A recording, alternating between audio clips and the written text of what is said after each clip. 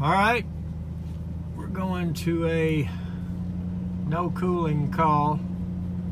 We have not been to this particular house before.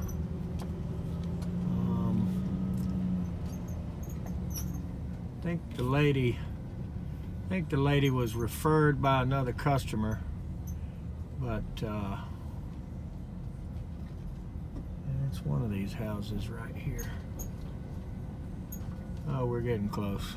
Sometimes the house numbers just don't make sense, but anyway, I'll get some footage along the way if I can, and we'll see what's wrong and try to get them up and cooling. Okay, the lady said that her husband had already determined the indoor fan runs and the outdoor fan does not run, and the unit makes a bad noise. So I asked her to go ahead and turn it back on. Well, I guess I went the long way, didn't I? And we're gonna see, oh boy, buried in the bushes.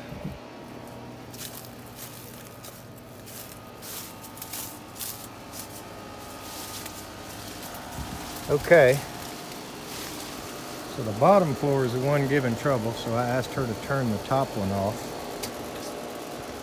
Yep, and that's what we suspected. So that one's doing okay, that's the top. And this is the one in question here. And we do have a disconnect, so let's start checking this one out. All right, so one thing I did notice right away, the fan stopped a little quick. So it's not freewheeling real well, but naturally, as always, we'll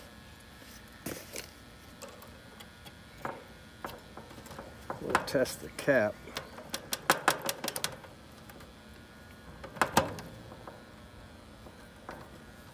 So, since it is so well seated right there where it's at, we're just going to leave it there.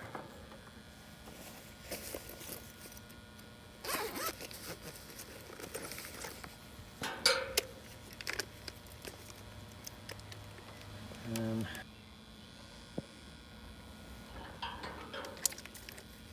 all right, phone rang.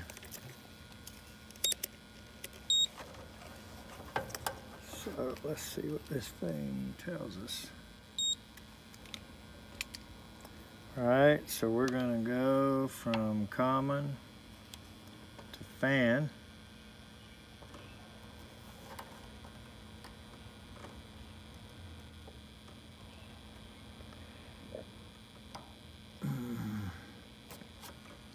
And we'll also check from common to hermetic, and that is only showing 15.38. Common to fan 0.462. Well, this capacitor is really weak. 15.38. I think it's either a 30 or no, it's a 40 by 5. 0.463. So that's definitely going to be an issue.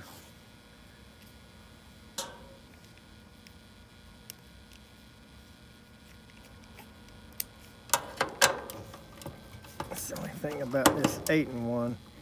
You can see you have to kind of go at an angle to get on these factory brackets very well.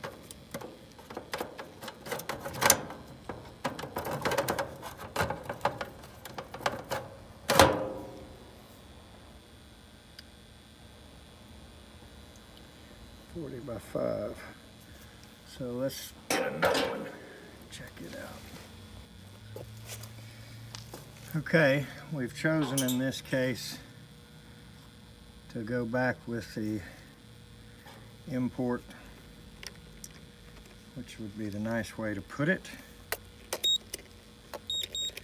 Last time I called them what I actually thought of them, I had some requests to not call them that anymore. So I'm going to call it an import capacitor instead of what I really think of it. Or we could just say El Cheapo. I don't see how anybody can complain that that is a politically or ethnically incorrect statement. So we'll go from common to hermetic. That's 40.3. We'll go from common to fan. That's 5.01. So obviously that is far better within range than what we took out, which was basically close to dead. So common is the one that always has 4 pins. Fan usually has 1 or 2. And then the hermetic, I like both of those names. It's usually got 3. And I don't know if the manufacturers just thought that was a good way to designate that in case the writing got gone, but suits me. I mean, you've always, or sometimes, you've commonly got other things hooked to the common, because a lot of times that's sistered with something else, and the fan may even go there on some units. So that's probably why you have extras there.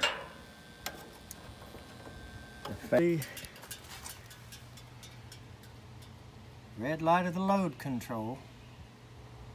So that means we got 10 minutes to wait. Bought these from Baker.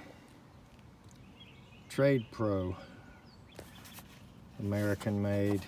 And can't really give an opinion on them. I have not gotten enough of them out in the field for a period of time enough to really say.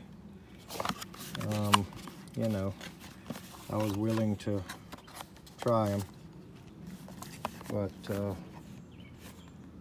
using one here was declined, so we put the El Cheapo in. So if we look at what came out, this is what I'm told is what really took the capacitor quality down, is the PCBs, no PCB. And supposedly that is something that kills fish and whatever else and depletes the water system and does, you know, whatever it does, damages the ground. I don't know.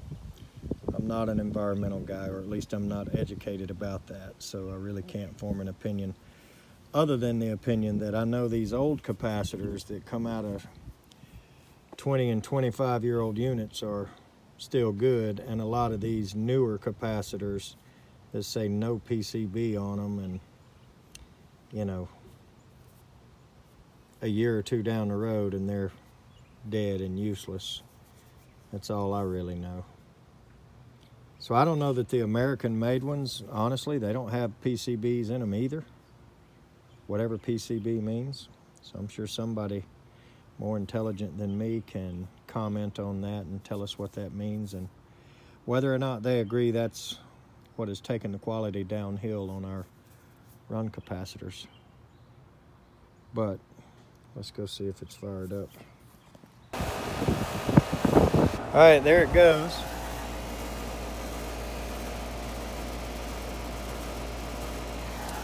And there's the green light. So Let's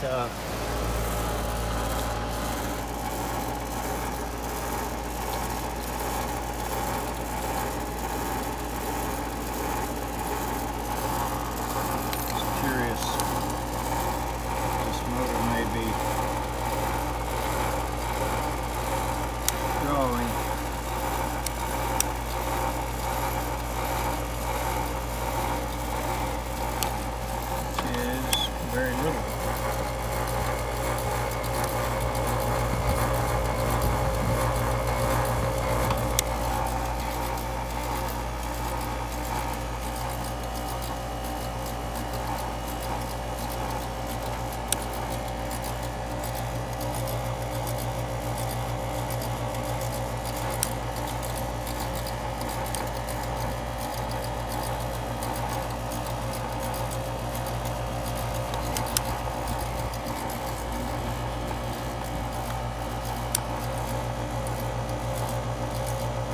Fan mode, the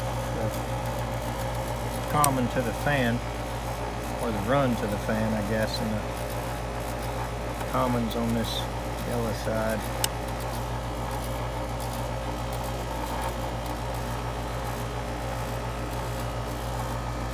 Right there on the bottom.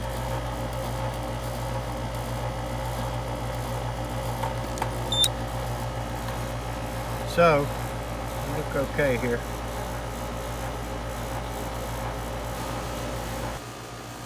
Alright, so we're not going to clean the condenser or do any further testing or servicing. We've done what they wanted us to do, and we'll move on to the next one.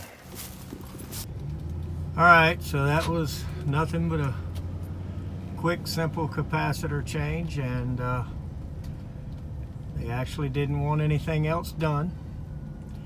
Just get it back running.